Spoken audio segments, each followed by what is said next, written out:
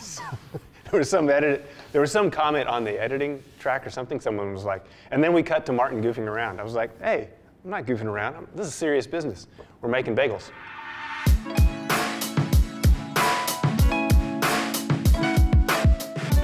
Okay, so today we're making Martin's Bagels. This is a recipe that I wrote for my book, and it's inspired by a bakery over in South Portland called Scratch Baking Company. I have a dear friend over there who makes some of the best bagels in the country, I think, and I modeled this method after her process to a degree. I made it a little bit easier for the home baker, but many of the process points are very similar. I take a lot of inspiration from Allison over at Scratch Baking Company in South Portland. All right, here we go, bagels. Starting now. This recipe starts with what is called a poolish. A poolish is a preferment. It's basically a portion of the dough which you begin in advance. Then we let it mature or sort of ripen. And in that ripening or maturing process, it develops flavor. So the components of the poolish are water, flour, and a little bit of yeast. I stirred this together, and a poolish is a liquid preferment, meaning that the consistency that I'm going to have here is roughly like that of pancake batter. So that's our poolish. We're going to let it mature or rise for 2 to 8 hours, and then I'll show you what it's going to look like after that. Dum, da, da, da. And that's the poolish. You can see the activity, right? Lots of bubbles. The reason that we're here is because of what it smells and tastes like. So it smells like bread dough rising. It smells like actually like bread baking, because when bread bakes, it gives off all of those flavor or some of those flavor components which develop during fermentation, right? The smell of bread baking, it's incredible. So let's mix this dough. So I go into the bowl with the water, and then I'm gonna put this poolish in here and I'm gonna kind of stir it up just to break it up some.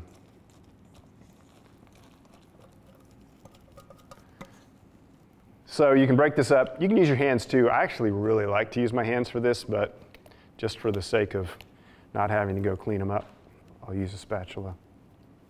And then I've got my yeast, get my salt in, and the flour.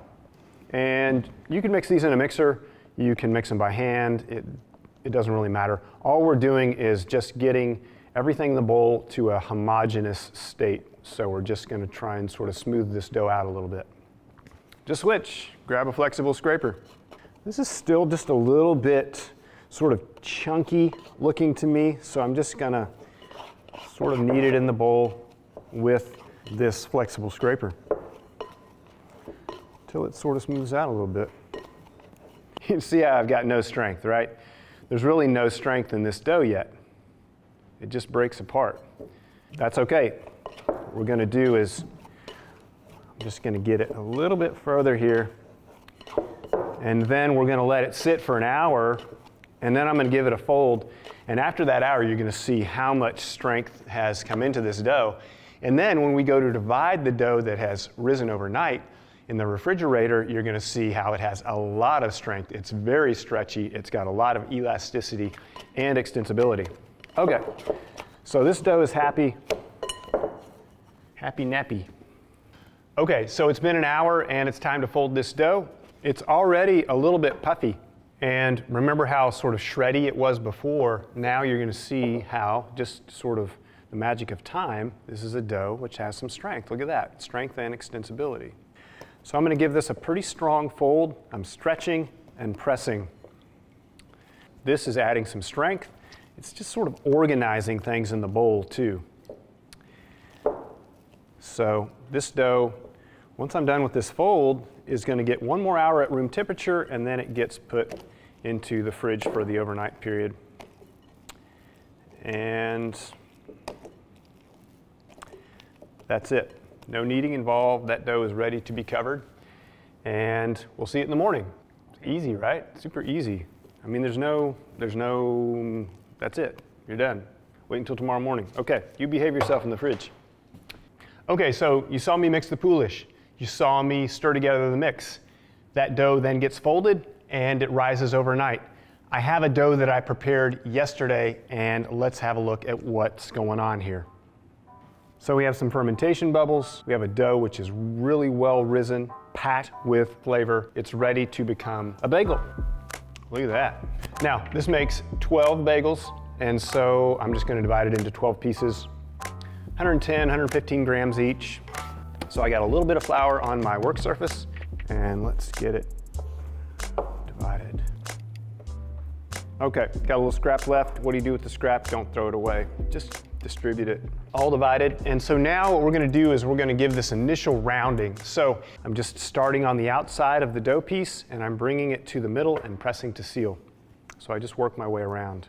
I'm gonna go a little bit further, and I'm just gonna round it in my hands until I have this beautiful, smooth, round bagel. So I do most of the folding, and then I invert it, and I give it just a little bit of tensioning until it's nice and beautiful, round, smooth, and taut. So these are gonna hang out and relax for a little bit, and then we'll come back and we'll give the final shape. Look at that beauty right there. These bagels have had, I don't know, 15 minutes, somewhere in that range. Just a little bit of time to relax after rounding them and getting them ready for this stage of shaping. So we did our pre-shape. They're nice and round. They're quite strong. You know, we gave them a nice, firm sort of rounding. And now we're going to give them the stretch. I go right to the middle, and I press all the way through to the work surface. And then 2 fingers, and I just do this sort of situation. Now, I stretch them a little bit bigger than what they need to be because they're strong and they're elastic, and they're gonna sort of retract a little bit. And then I put them back on my linen here. So in basically the center, I push my finger through, and then I just stretch. Give it a little bit of a stretch. Some are gonna be really nice and round, some are not. Okay, so these are shaped, and now we're just gonna let them rise for a little bit before we boil them. And they feel happy, they feel like they're moving to me, so this isn't gonna be long, like 15 minutes, somewhere in that range. If you wanted to slow them down a little bit, you could also put them in the fridge, like I said, covered, and leave them until tomorrow morning or something like that, just for ease, so that if you wanted to have bagels like top of day, like get up and the kids come downstairs and all they smell are like those bagels baking, you could do that. So you could chill them at this stage. All right, bagels ready to go into the boiling water. Now, I add a little bit to the water. I add some salt, about a tablespoon or so. And I'm using some barley malt. If you don't have barley malt, you can use molasses. You could use honey too, or if you don't have either of those, just skip it, it's okay. So the other thing that you want to do, in addition to getting your water up and ready to receive those bagels, you want to set your seed tray if you want to seed them. I like bagels with seeds on them. I like to seed both sides. I think the more seeds, the better. The more seeds in life, generally, the happier I am. Now, you've got some options. I like our everything bagel topping. If you don't have that, you could also use poppy seeds. You can use sesame seeds. You can mix them all together and make your own version of an everything. I also have some coarse salt, which is always kind of nice. I like that as well. Now, I'm going to boil these bagels 3 at a time, and these are the ones that we shaped not so long ago. They're relaxed, and they're ready to go in. So I'm just going to go in. 1.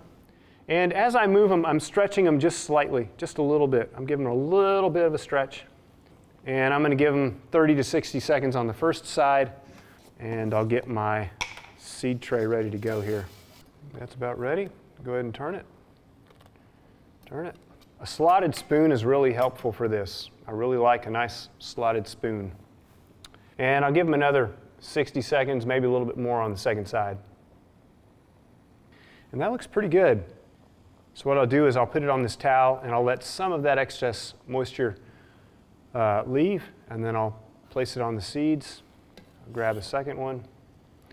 You can use your hands to do this. If you don't like that, you can also use like a wooden spoon, something like this. You can use a wooden spoon to turn them. That way, they are hot, you know, they are hot. And if you want full sort of seed coverage, you can even roll them around in there a little bit. and make sure that you've got all the seeds you want. Once they're done, I'll come over here and put them on the tray. Lots of seeds, like that. Okay, so I'll put 3 more in. Once those are through, I'll grab another 3. Now, the boiling process, what that does is it creates some shine as those starches in the flour hydrate, they get shiny. It also changes the texture of the crust. It thickens the crust just a little bit. I want to do just some sesame, and I like a little bit of coarse salt with my sesame, so I'm just going to put a few flakes of those in. So when you're making bagels, one of the things that's important is to make sure that you have your setup in place. Get your tools ready. Have a couple extra towels around. Your hands are going to get messy. Make sure that your oven is preheated. Get everything in place, because once these bagels go in the water, it's go time, right?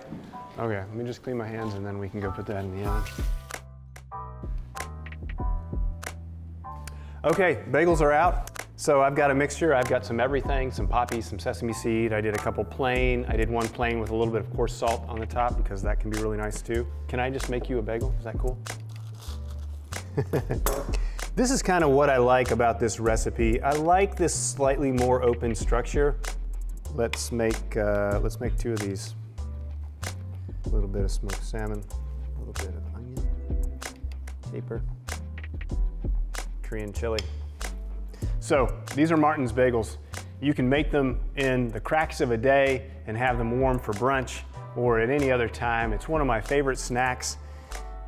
This to me is kind of like how I want to start my day.